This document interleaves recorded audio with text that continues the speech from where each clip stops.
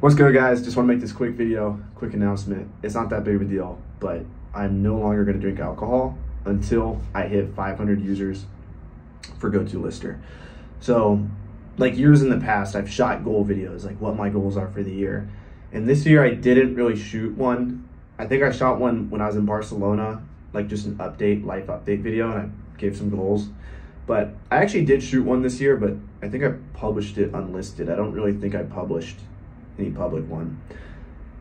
The reason why I didn't publish it is I watched the video again, and I always feel like whenever I make goals on YouTube, sometimes I feel like of course I'm making these videos for you guys, but I'm also making it for myself.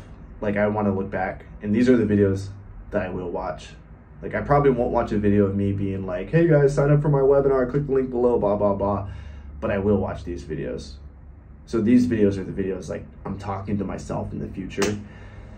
And I always feel like I have to say that my goal for the year is Amazon oriented, because like my channel's all about Amazon. My personal brand is like tied with Amazon. But honestly, guys, I just want to be a world salsa dancer, world champion. No, I'm fucking with you guys. I don't. I do love salsa dancing, but I don't want to be. No, my focus is GoToLister. Because in the past, what I've done is I've deviated all my attention towards like 8 different things, and I felt invincible because like things have gone right. Like, I started doing, like when I started networking, like everything just like, networking was like the thing that made everything happen. And when I was doing books, I started doing like these liquidation deals. You know, I would see like 20K profit in a weekend of textbooks, me driving around the country in my fucking car. And then shortly after that, restricted inventory popped off, doing like 80K months, 5K, 5 figures plus profit each month. You know, as like a 23, 24-year-old kid. And seeing that, I'm just like, damn, you know, like, I can do anything. Like, this online business shit is real, and I'm gonna fucking dominate it. And then I think I got a little distracted because my attention was just too many directions. Like, I felt invincible. I remember moving in with Steve Rakin in Miami, and we had like a pretty successful year. And restricted inventory grew. We sold some courses together. We did some mentorship, and that did well. It was pretty crazy. Like, we did 28,000 in sales in one day. And I just remember that blew my fucking mind. I remember calling my dad and being like, Dad, I just did 28,000 in sales. I made 7,000 profit and split the other 7,000 with Steve. And like, that was when I really realized like there's so much opportunity out here.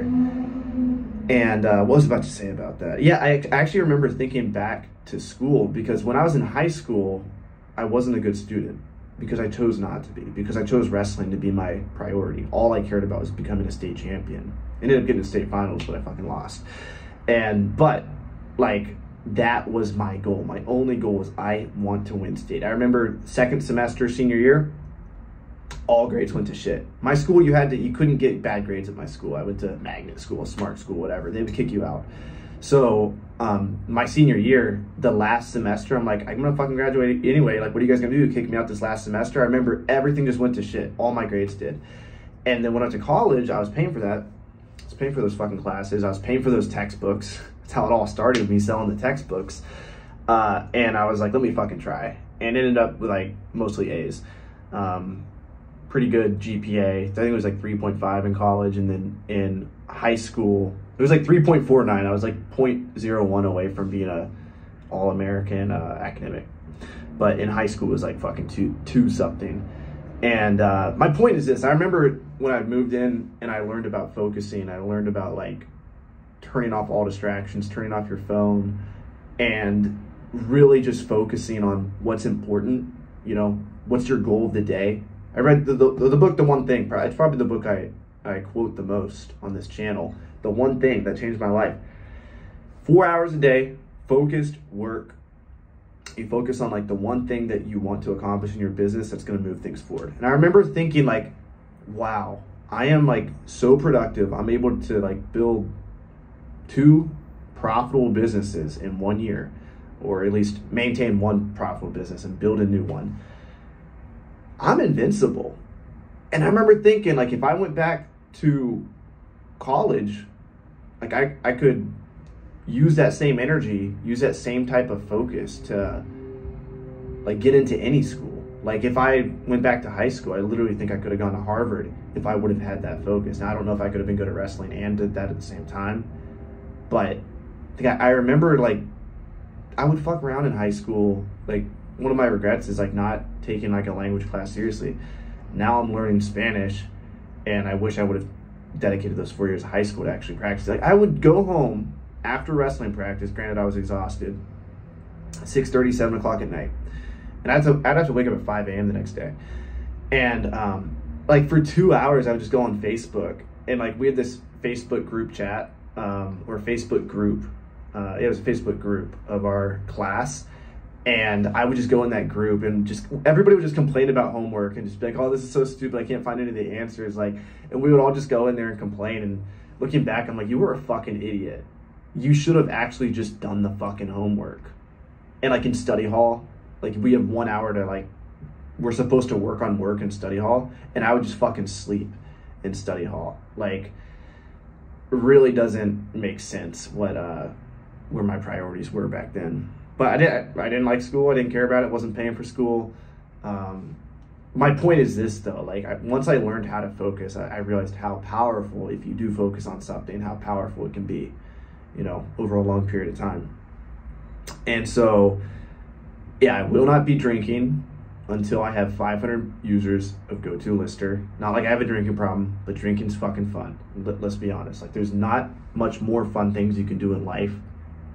Nate, comment below something you can do that's more fun besides like having sex or something like that. Something more fun than getting drunk and just dancing to like any type, your favorite type of music. Maybe like hip hop, maybe you're like into that like 90s fucking white girl shit.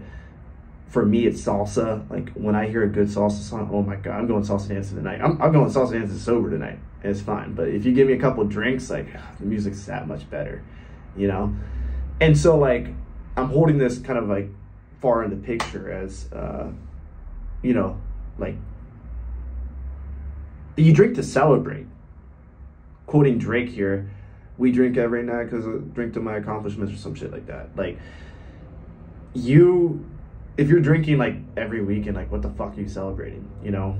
And so I want to go to celebrate, and I want to build this, I want to build GoToLister at 10,000 plus users. And so I need an extreme amount of focus. This is my priority. Everything else is secondary. My Amazon business is secondary. Selling courses is secondary.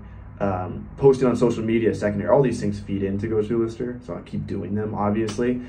But every day I wake up and I'm like, what is the one thing I can do to grow GoToLister? And that's it. And I have a partner who has the same exact vision. I've been working on this since 2020. And for the first year, over the first year, I had, wouldn't even call him a partner. It was Indians that I was paying overseas to build the software. They wouldn't work on weekends. If there was a problem at 3 a.m., they wouldn't wake up to fix it. The guy I'm working with now, he's got equity in the company, and he gives a fuck. And we're gonna fucking dominate. He's an Amazon seller too, so it's like, we're gonna fucking crush, you know? Like, we're both willing to wake up at like 4 a.m., 3 a.m. if there's an issue and work until it gets resolved. So super excited for this journey. I mean, obviously a lot of this was influenced by like mentors of mine who have done software. Like shout out Caleb, the book flipper. I called him and asked permission before I made the software because I didn't want to step on any toes. But yeah, it's gonna be a really fun journey, and I'm super excited. And we have 128 users as of this video. I probably will eventually stop saying the number of users once it becomes like kind of like a big deal, you know? And I'll be like those secretive software guys are like, oh, we can't share the number of users, that's confidential. That'll be me one day. But right now, you guys will know when I hit 500.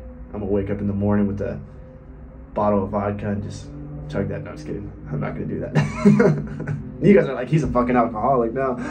No, I will celebrate when we hit 500, but that's gonna be a small milestone. The end goal is 10,000 plus, or maybe even more. There's 3,000 new Amazon sellers every day. Now, all those don't become successful, but there's so much fucking opportunity out there. And right now, like, my Amazon business is gonna be cranking some wild numbers pretty soon. Me and Taylor out here grinding on that. So don't think like I'm not focusing on Amazon. I'm focusing on GoToLister, but don't think I'm not running my Amazon business. Restricted inventory will probably be around for the next decade. RestrictedInventory.com, that's a business that made me my first 6 figures in profit, and that'll be around for a while because we've figured it out. We have an invincible textbook account now. So all my restricted inventory users, you guys are taken care of. So I wanted to make this video for myself in the future to come back and watch and be like, oh, this is a moment where Avery's sitting there drinking his laxative tea. This is laxative tea, by the way. Just figured I'd say that. Taylor, I was at the laundromat and Taylor saw me, and I just told him, I'm like, yeah. He's like, what are you doing? I'm like, I'm about to go buy some laxative. He's like, why? I'm like, I don't know. I just feel like I need it. I just feel like I need to cleanse. Just like the reason why I chose not to drink alcohol anymore. Like I don't make decisions like this like on a whim. I don't wake up, I'm like, no alcohol. I do that every time I drink. Like every time I get hungover, I'm like, I never drink alcohol again. But for decisions like this, I think about them for weeks, and I'm like, should I do this? Should I do this? Should I do this? And like the other night, I was like, yeah, I should do this, because it's going to take absolute focus to build this. And honestly, like after I hit 500 users, I'll probably set another goal to not drink until I hit like 2,000 users. So yeah, super pumped. Out here in Puerto Rico. Taylor's here for another week. Taylor Jones. If you guys don't follow Taylor Jones, go follow Taylor Jones Official. And after this, I do have a lot of travel planned. Gonna go to Caleb's wedding. Then my friend Jake I got a lot of bachelor parties coming up. No, I'm going to bachelor parties, not weddings. And then I'm going to Mexico City. I'll be there. I'm gonna practice jiu-jitsu and salsa there. And then I think I might post up somewhere and just fucking grind the last part of the year. I feel like I need to be in one place. I definitely want to go back for wrestling season. I think for the next few years, maybe for the next fucking 20 years, I'll always be back in Nashville for wrestling season. But yeah, I think I'm gonna find a place, a simple place, walking distance from a jiu-jitsu gym so I can train, walking distance from a salsa school, walking distance from places I can go salsa dancing. So maybe somewhere in Latin America, like maybe Cali, Colombia again, or Mexico City, or maybe here in Puerto Rico, who knows, and just post up and fucking work hard every day on GoToLister until we have 10,000 users. And that's the plan. That's it, guys. Much love. Catch you in the next video.